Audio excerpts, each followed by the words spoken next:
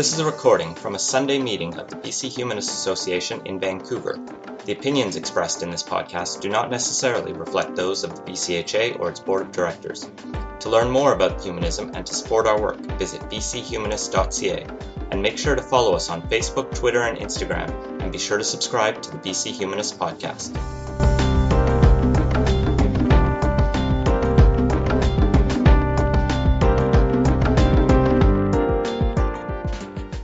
Thank you, Ian, and welcome everyone. I'm glad so many people could come out on this snowy day. I left early, luckily, because I had to shovel my driveway, so I made it. So yes, the Trumpocalypse. It was a very, very sad and horrific day. The election night, I still remember it. You know, everyone was ready for a big celebration. It was like such a letdown. It was like felt like a death. And I think, you know, as a woman and how it might impact women's rights is really one of the biggest things, I think. When I was researching this presentation, because I wanted to talk about women's rights in general, not just reproductive rights, but virtually all the coverage really focused on reproductive rights as the most clear and present danger with the Trump presidency. So let's begin, and I should mention I don't have much in the way of graphics, and so it's a lot of some facts and information. For those of you who can't really see the screen very well, I'll try and read it out or explain each point.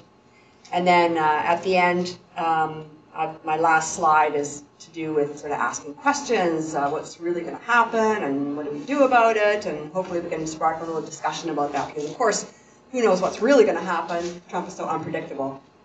So I see the election as a huge loss for all women.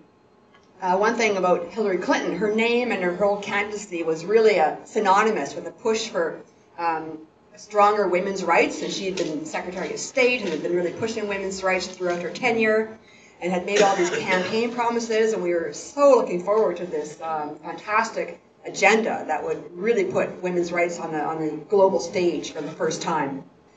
And the fact that she lost to a blatant sexist who showed contempt for women is especially galling, almost humiliating, really, for Hillary and for women.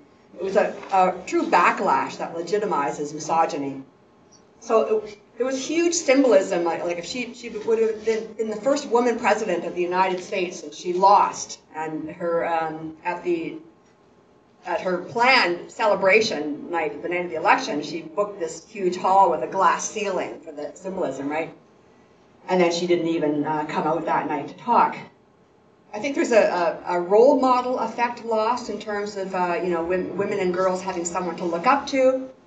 The hope and optimism for the prospects for women's achievements is kind of diminished now, not just in the U.S., but even around the world. There's a loss of hope for any foreign policy where women's rights might be enshrined in laws and values.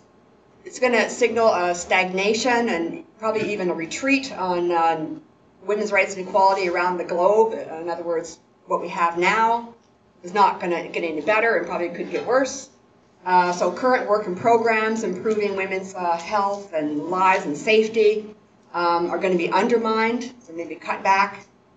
And I think under Trump there's going to be a greatly increased threat of war, as well as environmental degradation. You think of his stance on climate change, and I think he still thinks it's like a hoax or something.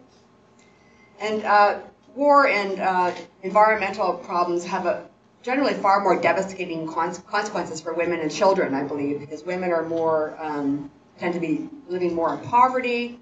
Women are often victims of sexual violence during war. And things of that nature.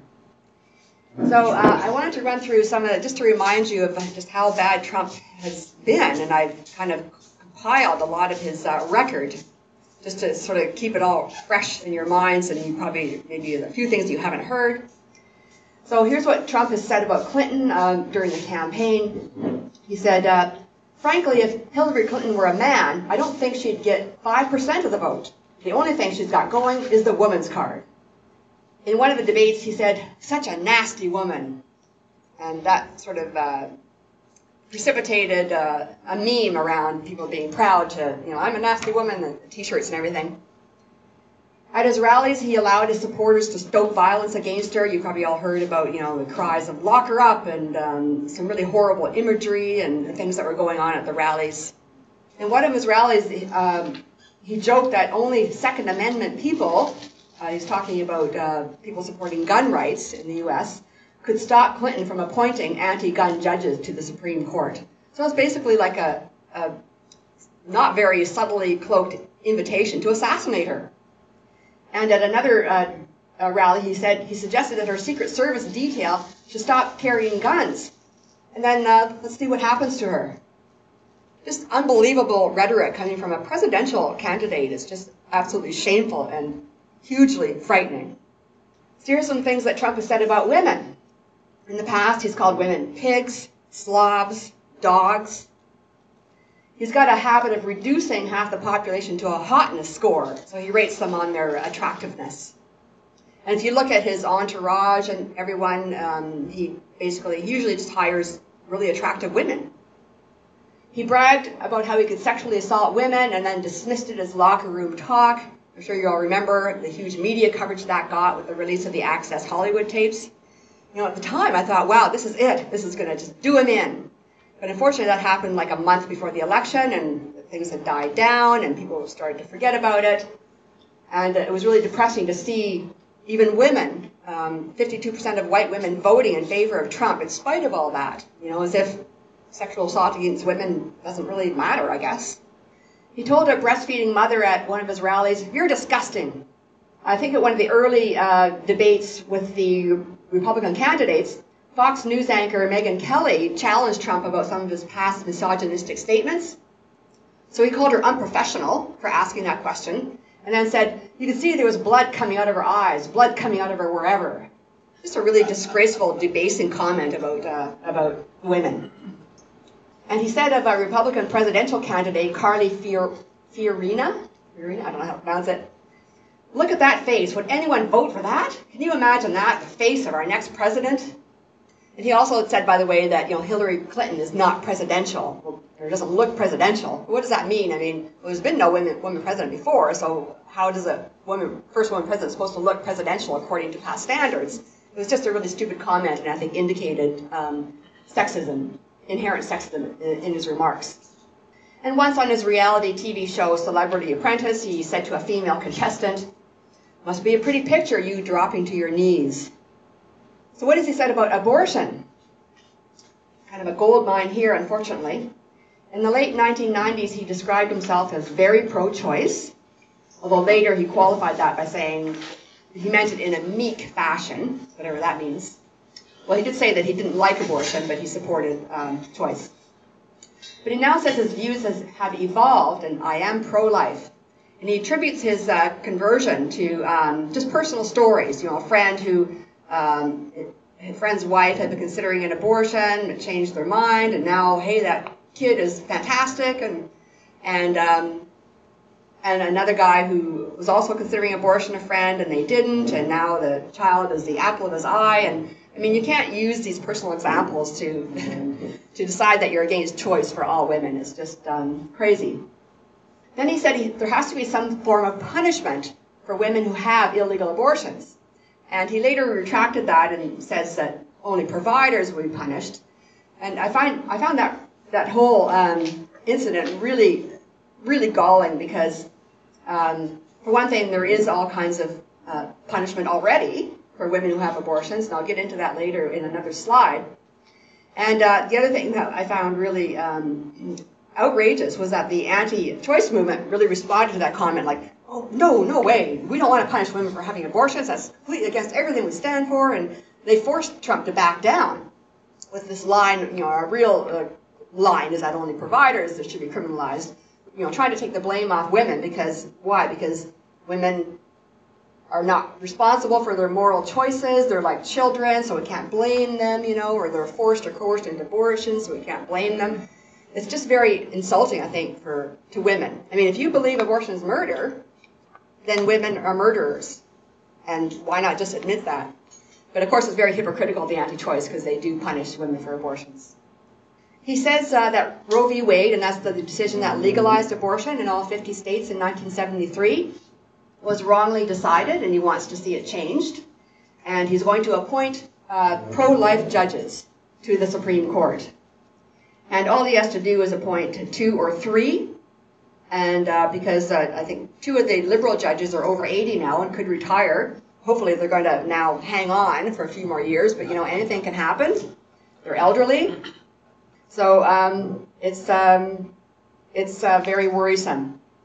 So just 2 or 3 judges would tip the court to basically a majority of right-wing extremists, most of them Catholic. And we certainly cannot depend on them to vote according to the law and precedent. Then he said that he promised that I will protect it, the sanctity of life, and the biggest way you can protect it is by electing me president. He acknowledged that if Roe v. Wade were overturned, that it would go back to the states to legislate it as they pleased or criminalize it. So what would happen to women who won't be able to get an abortion? He was challenged on that. He says, yeah, well, I guess perhaps they'll have to go to another state. So he understands, the implications, what would happen, but he has no clue really about the real world effects it's going to have on women and how, especially poor women, women of color, women who can't travel, it's going to deny access to so many women and create so much hardship. He asserted that under current abortion law, and you may have heard this in one of the presidential debates, I heard it, and it's, oh my God. He said, you can take the baby and rip the baby out of the womb at the 9th month on the final day.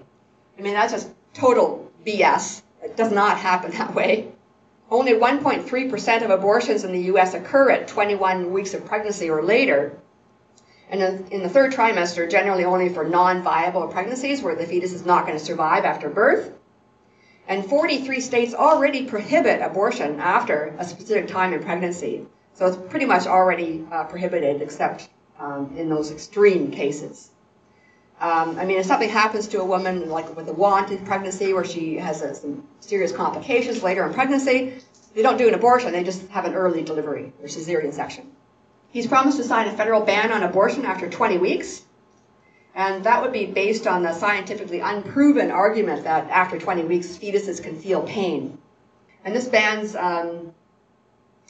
abortion before many women can even learn about the fetal anomalies, because sometimes the tests don't happen until 22, 23, 24 weeks.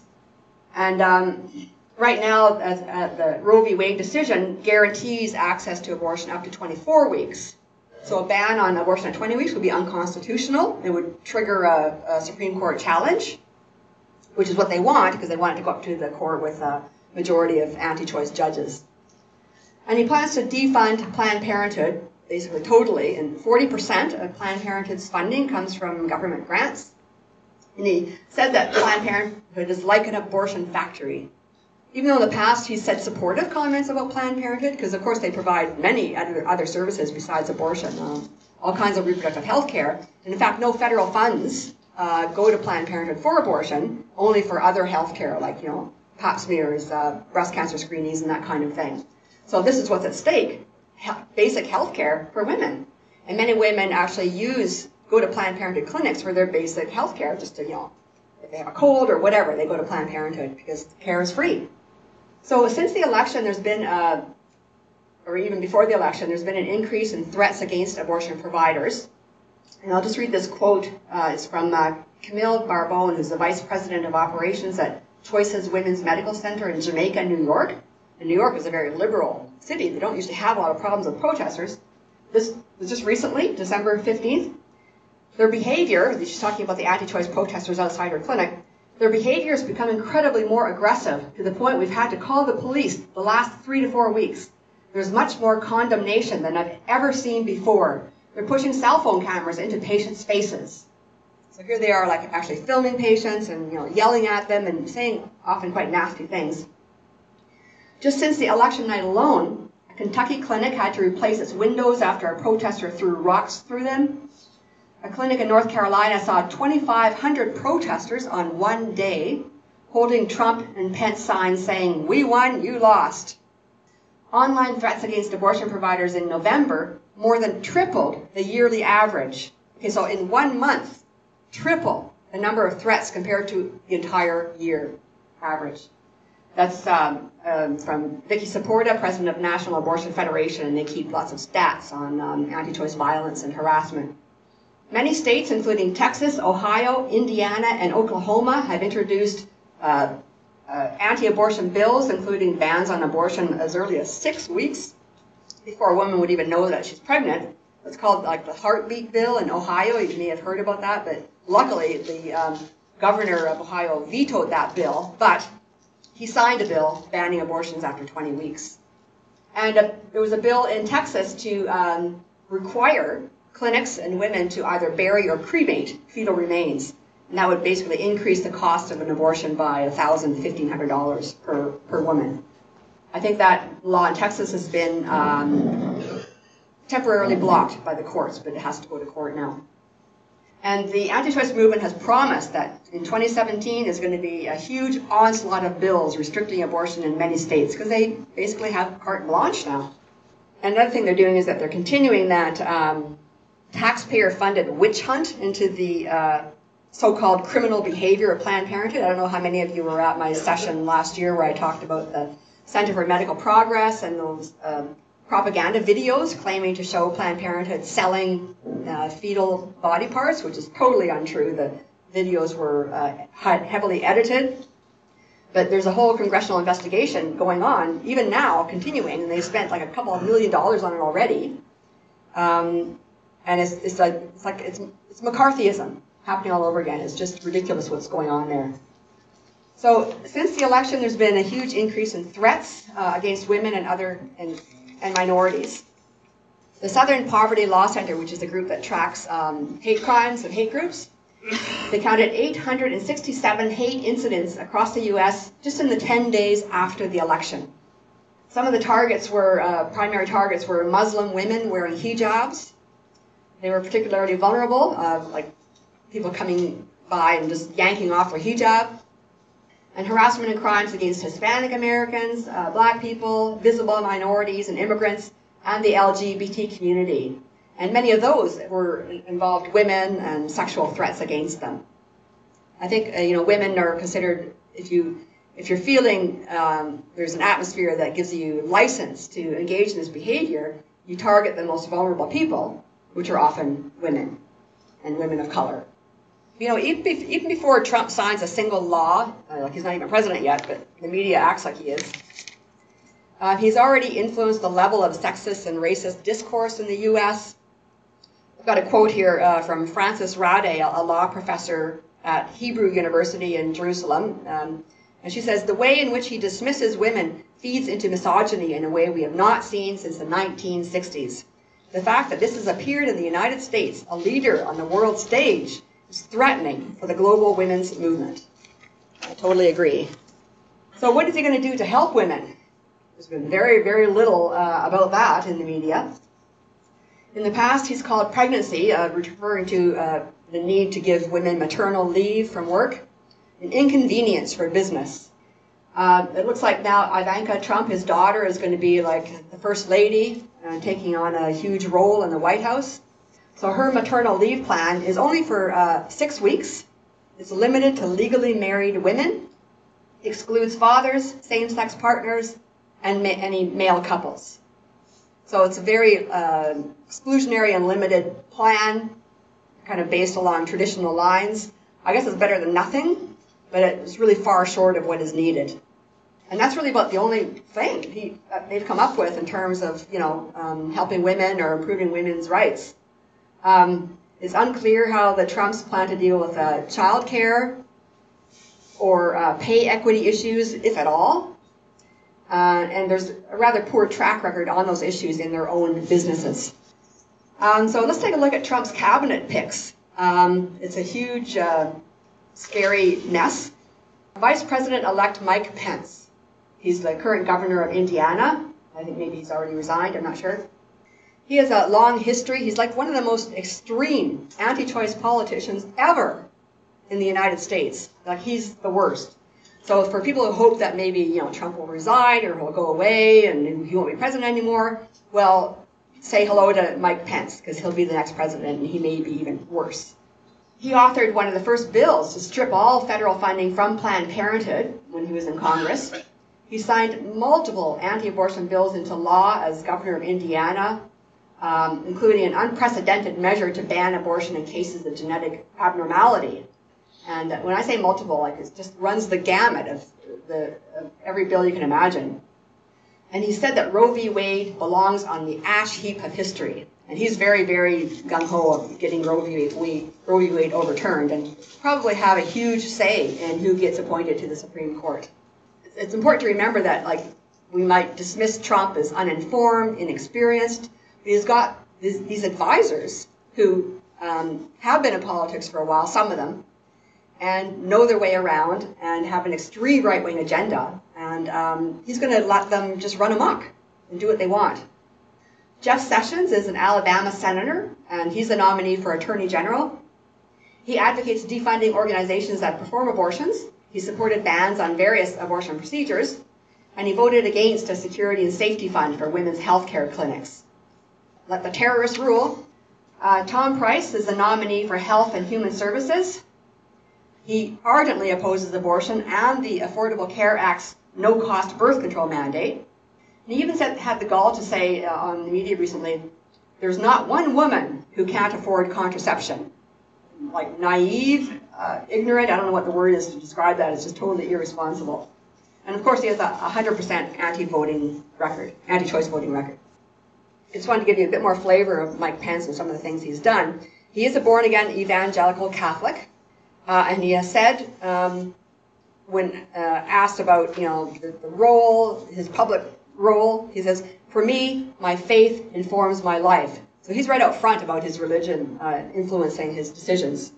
So some of the laws he's signed in Indiana, criminalizing fetal tissue collection or transferring.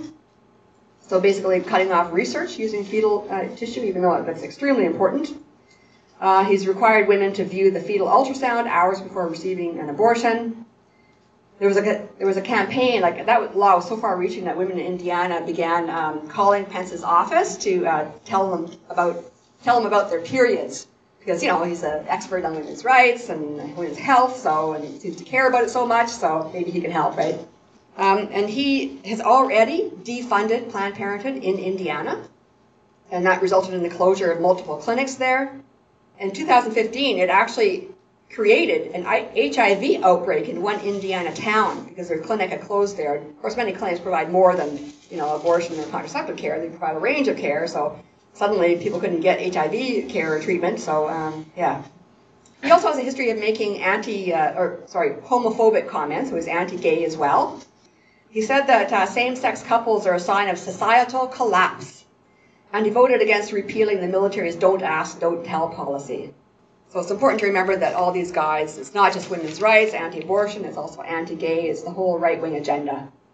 And he also voted against, in federal Congress, he voted against a Fair Pay Act, calling for equal pay for women, 3 times. A few more illustrious people from Trump's incoming cabinet. Mike Pompeo is the incoming CIA director. He voted against reauthorizing the Violence Against Women Act in 2013. Because, beating women, that's a right-wing tradition, I guess. Elaine Chao is the nominee for Transportation Secretary, and she opposed the Paycheck Fairness Act to strengthen federal equal pay laws for women. And she also opposed raising the minimum wage during the Bush administration. Betsy DeVos, nominee for Education Secretary and heir to the Amway fortune, opponent of abortion, strong opponent of abortion, and LGBT rights, as well as public education. So she's the education secretary, but she's against public education. So you're going to see the introduction of voucher programs and a lot more power for Christian schools, and less accountability, like removal of national standards for education for kids. Nikki Haley is a nominee for ambassador to the United Nations, and as governor of South Carolina, she signed a bill banning abortions from 20 weeks. As I mentioned, that's unconstitutional. Ben Carson, who was one of the Republican candidates for president, and really said some crazy things. He's actually a brain surgeon, but now we know that that myth about you don't have to be a brain surgeon to be dumb, right, or something or other. So he's a long-time abortion foe. Okay, So I want to talk about the global gag rule. Has anyone here heard of the global gag rule? Okay. It's a long-standing policy implemented in 1984 by Ronald Reagan. It prohibits NGOs, non-governmental organizations, that receive U.S. aid funding from providing abortions or even counseling patients or referring them, even using their own money. So NGOs can't even engage in advocacy when they're within their own countries, for example, to try and liberalize their criminal abortion laws. So it completely silences NGOs. If they want to get U.S. money, they can't do anything or say anything about abortion at all. They can't help women in their own countries. So it's been a back and forth political football, kind of like a traditional first step for incoming presidents. And so I predict that within the first day or two, you'll see this global gag rule being signed back into law again by new President Trump. So President Bill Clinton revoked it right after taking office. President George W. Bush reinstated it shortly after his inauguration, and President Barack Obama revoked the policy as soon as he entered the White House. So it's a policy, not a law. So when it's enforced, the global gag rule has led to the closure of many family planning programs around the world, like in developing countries, and women's clinics, or they've had to reduce their staff and programs. It actually decreases access to basic health care for women as well as contraception. As I mentioned, like clinics often provide more than just abortion care, but in developing countries, the clinic is like just one clinic in the village, and they provide everything. And so it can force the closure of entire clinics for entire communities, and the cutbacks of care, basic primary care, especially for women, including like childbirth care and everything else. And there's already, so many women dying from maternal mortality from childbirth is still pretty high. So the global gag rule, it consistently when it's enforced, it leads to an increase in unsafe abortions and maternal death. So during the Bush era, the 8 years of George W. Bush, abortion rates more than doubled in African countries most reliant on U.S. funds. And that's just an effect of, having much less access to health care and to contraception. That increases the unintended pregnancy rate, and then they can't get, safe abortion care, so they have unsafe abortions, and more women die. I think really that the goal of the global gag rule is, I think it's deliberate. They're trying to reduce access to reproductive health care as much as possible around the world for women. It's not just about we don't want to fund abortion. It's just we don't want to help women. It's unfortunate that abortion, everything else around all women's health care gets tainted by abortion and gets reduced because of that. So the Helms Amendment is another example of a global policy or law. I'm not sure whether it's a law or policy. It was passed in 1973, so it's over 40 years old. It bans the use of U.S. funds for abortion in other countries. So this is talking about like American groups who are spending money in foreign countries, the U.S. foreign aid. So the law actually says no foreign assistance funds may be used to pay for the performance of abortion as a method of family planning or to motivate or coerce any person to practice abortions. So this phrase, as a method of family planning, is kind of like a meaningless thing. What does that really mean? It seems to mean that at least women should be able to get funded abortions for rape, incest, if their life is in danger. But in practice, no. No abortion care is funded at all because of this amendment. And the USAID, which is the governing funding organization, misinterprets the amendment. So, and they also do not support the purchase of equipment or commodities that could be used to perform abortions or provide post-abortion care. So this really leaves women in the lurch. Even women who are raped cannot get abortion care. Even women who have unsafe abortion and go to a hospital are left untreated. They won't even treat them sometimes. They're turned away. Because, of course, many people in these countries, the healthcare personnel, are also afraid of getting arrested. They don't want to be seen to be breaking the law. And there's so much stigma. It's still a source of shame. So it's like okay to turn women away and to, heap judgment upon them. So what is the cost of the Helms Amendment?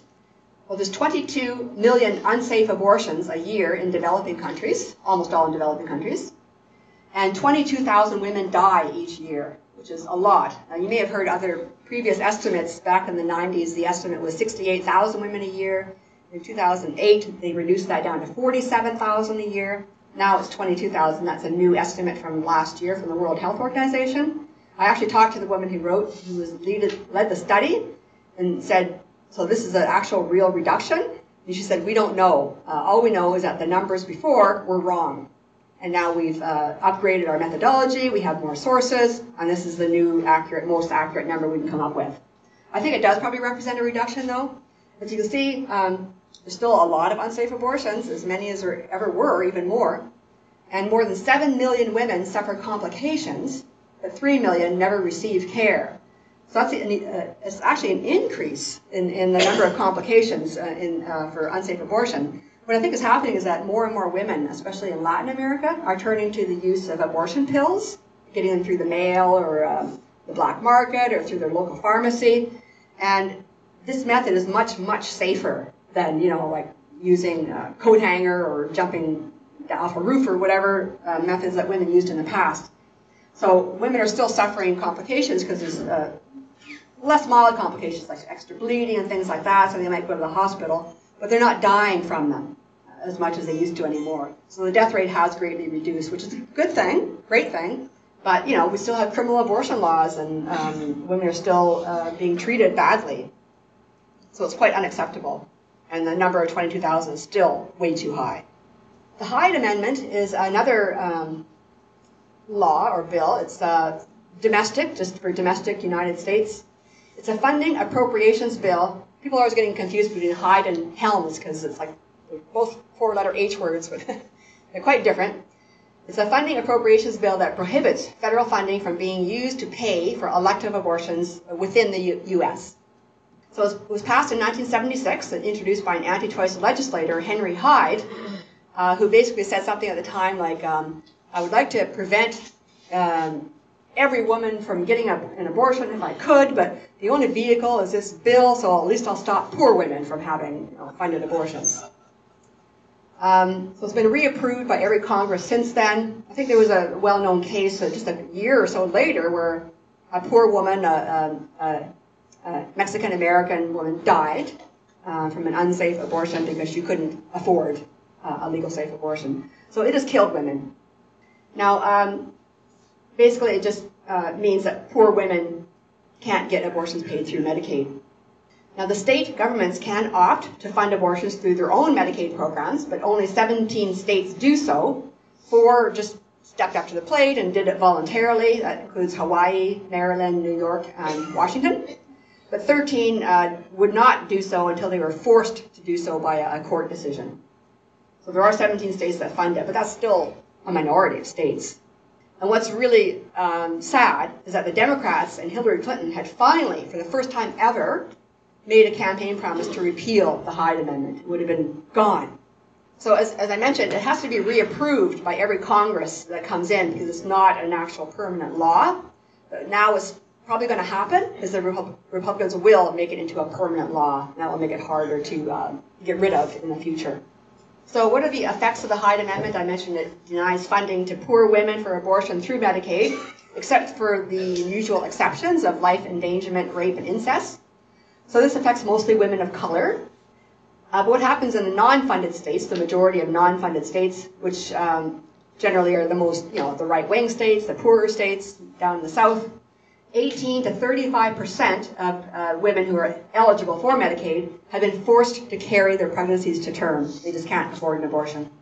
And for those who could afford an abortion, to pay for it, nearly 60% of the women on Medicaid were forced to divert money from funds that they needed for rent or utility bills, food and clothing for their families.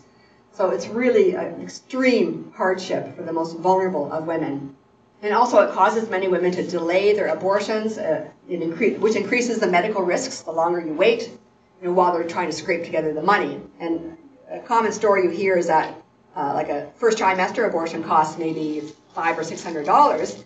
So they're scraping together the money for that, but it takes them like a month or 6 weeks to get the money together, and by that time, they were into the second trimester, and suddenly the bill is like $2,000 or more to get a second trimester abortion. And it just really it means a lot of women just can't even get an abortion. So it's not just poor women on Medicaid. There's others that are denied access to federally funded abortion under the Hyde Amendment, and that include all Native Americans, federal employees and their dependents, Peace Corps volunteers, low-income residents of Washington, D.C., which is kind of run by the federal government, federal prisoners, military personnel and their dependents, and disabled women who rely on Medicare. So when you think about the populations of the number of poor women and add in all these other people and their dependents, we were talking a lot of people who are being denied abortion funding and even access to abortion because of that. A couple other programs or laws that affect abortion funding. The Children's Health Insurance Program, or CHIP as it's called, it provides expanded health insurance to children under 19, but it bans the use of federal funds for elective abortion. And that reminds me, I think there's been some attempts over the years to include fetuses in that program. In other words, health care for fetuses, but of course not for the pregnant woman. The Balanced Budget Act of 1997 permits health maintenance organizations, they're called HMOs in the States, who serve Medicaid recipients to not fund counseling or referrals for any services that they object to on moral or religious grounds. So of course that's usually abortion or contraception. So I mentioned earlier that the United States, hypocritically, the anti-choice movement claims that they don't want to punish women for abortion, but it's already happening. The National Advocates for Pregnant Women is a fantastic organization in the United States that looks out for the rights of pregnant women, and they intervene on behalf of them in court. They've done a lot of great research, and they've identified at least 800 cases between 1973 and 2015 involving the arrests, detentions, or equivalent deprivations of pregnant women's physical liberty. So basically, because you're pregnant, you suddenly have fewer rights, and the real concern is the welfare of the fetus. In Alabama, conservatives on the Supreme Court have been using drug laws as a testing ground for anti-abortion personhood arguments. So in other words, it's against the law to give drugs to a minor. Guess who's a minor? Fetuses. So if a woman takes any drugs during her pregnancy, suddenly she's guilty of trafficking drugs to a minor. So 479 pregnant women have been prosecuted for chemical endangerment of a fetus since 2006. And so a lot of women, especially in the South, are actually drug tested when they go in to have their babies. And if they have anything in their system, it could be even something like a Valium or something, they come under suspicion. In 2013, Purvi Patel of Indiana, an Indian American woman, was sentenced to 20 years in prison for inducing an abortion. So not for murder, for actually inducing an abortion herself. She had ordered abortion pills from the internet, but it was never proved that she even took them. She claimed to have a miscarriage. And there was other shenanigans at the trial. They used this outdated, disproven test trying to show that the child was born alive, but there was no evidence that it was. So she served 2 years before her conviction was finally overturned fairly recently, just about 6 months ago, I think. So a really terrible case. And now, just recently this year, Anna Yoka of Tennessee, she sought help from a hospital earlier this year when she attempted to terminate a late-term pregnancy using a coat hanger in her bathtub. She was charged with first-degree murder, but that was later reduced. I think that speaks to the degree of desperation that some women get to in states like Tennessee, where access is really poor. And then in 2014, Jennifer Whalen, a low-income Pennsylvania mother, was jailed for up to 18 months just because she ordered abortion pills for her teenage daughter on the internet. The problem was they couldn't afford an abortion. They did the research and tried, but the closest abortion clinic was 75 miles away, and there was a state law that required 2 separate visits, and they would have had to arrange hotel stays and everything. They just couldn't afford it. So she found a site on the internet that ordered abortion pills. Oh, I'll do this, and she didn't even realize it was illegal, and now she's in jail. I think she's been released now. And I have many more cases. I guess I won't go through them all. I printed out like a list of 10 or 12 other cases. Just it goes on and on and on, like from the National Association for Pregnant Women. I'll just give you a couple maybe. In Iowa, a pregnant woman who fell down a flight of stairs accidentally was reported to the police after seeking help at a hospital, and she was arrested for attempted fetal homicide. So this is a thing, like most women are caught when they go to a hospital with complications or something. But the thing is, too, that if abortion is criminalized, and especially nowadays with the abortion pills, it's actually impossible to tell the difference between a miscarriage and an abortion by pills. So if abortion is criminalized, if you have any kind of pregnancy complication or a miscarriage, you're going to be under suspicion for criminal abortion. This happens in many countries around the world, like El Salvador in particular, but other countries as well.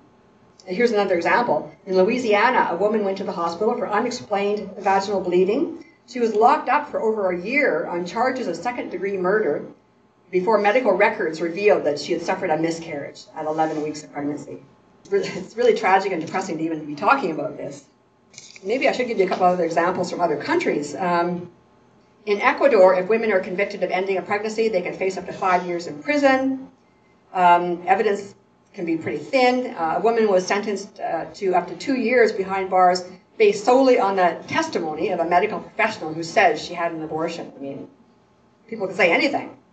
And of course, doctors are given a lot more credibility than women are.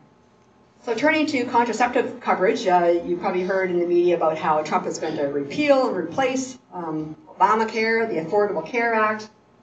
And one of the key sticking points for Republicans in that bill is that it provides contraceptive coverage for women.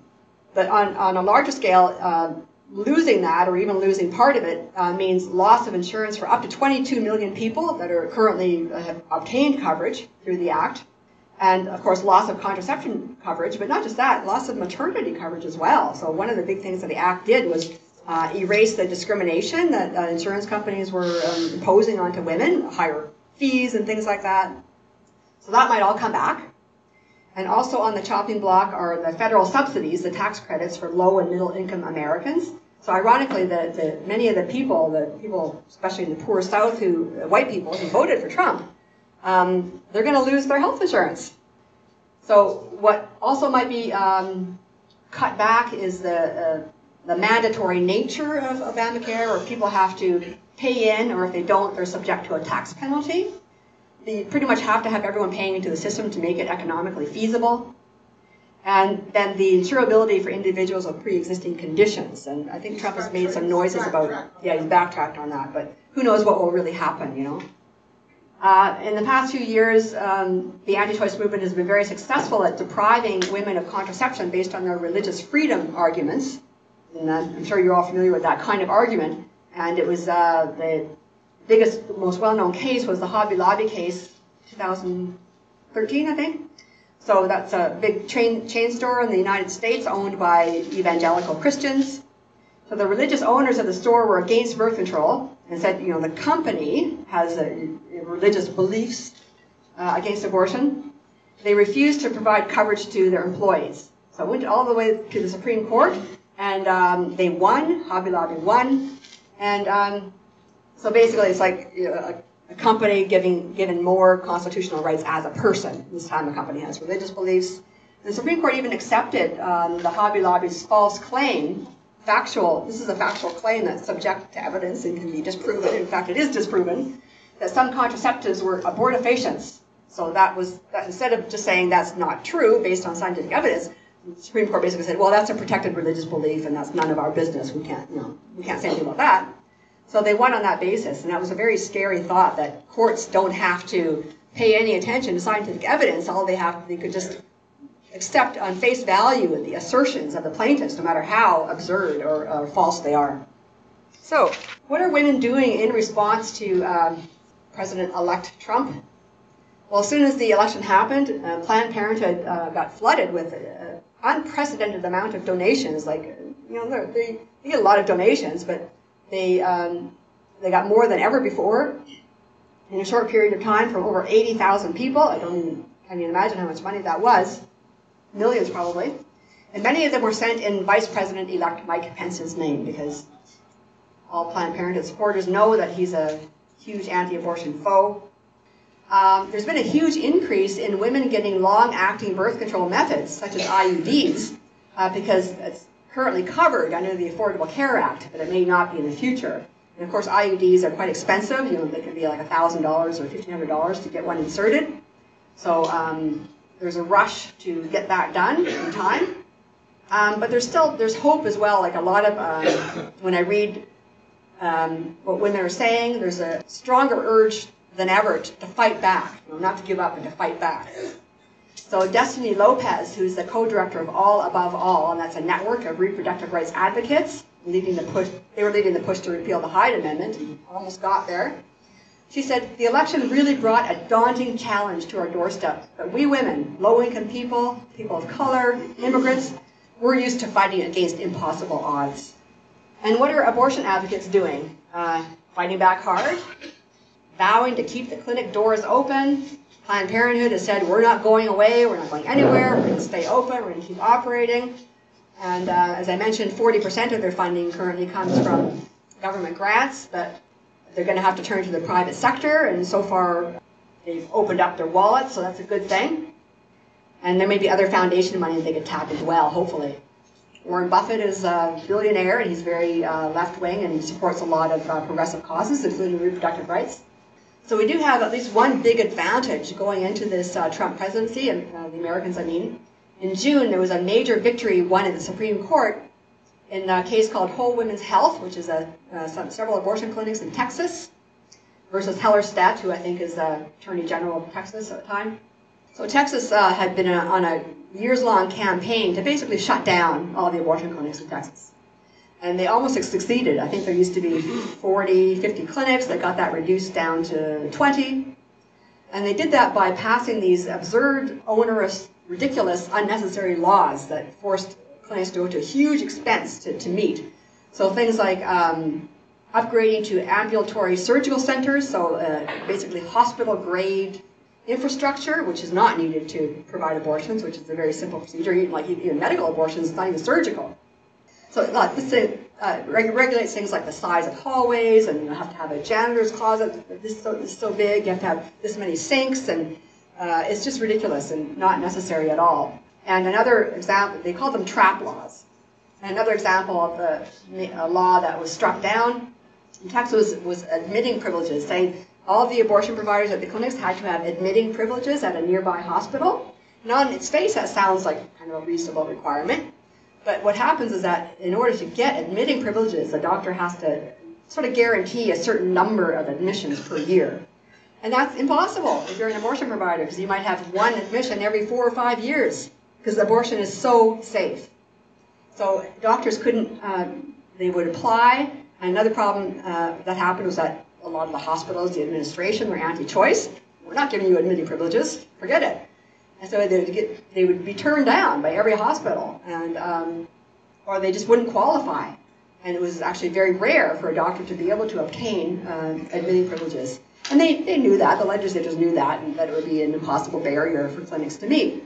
So the court luckily didn't buy all the anti-choice lies saying, oh, we're doing it for women's health, and they even were making the argument, well, women near the border, they can just go across over to New Mexico for abortions. But of course, New Mexico had none of these requirements that Texas had been imposing, so it kind of exposed their women's health argument as a real sham. So the court ruled that states can't impose overly burdensome regulations on abortion, which was a great decision because it really spelled out what an undue burden meant, which was the current sort of condition for an abortion law was that it couldn't pose an undue burden. But what does that mean? So in practice, states were really interpreting that like liberally, like undue burden meant nothing really. So the courts clarified that, and they brought back scientific evidence into the court and looked at the actual evidence and found that no, these laws do nothing to improve women's safety. And just to gear up, and for the Trump presidency, 3 new lawsuits have just been filed to fight state-level abortion restrictions. So it's a joint effort by the ACLU, Planned Parenthood Federation, and the Center for Reproductive Rights, which is a great group that of lawyers who fight these cases, often on a pro bono basis. So the laws that they took on are a 20-week abortion ban in North Carolina, which is unconstitutional. In Alaska, there is a 40-year-old restriction limiting abortions to the first trimester. Forces women to travel out of state. Well, Alaska is a long ways from any other state. And Missouri restrictions, they're challenging Missouri restrictions that are very similar to the laws that were struck down in Texas.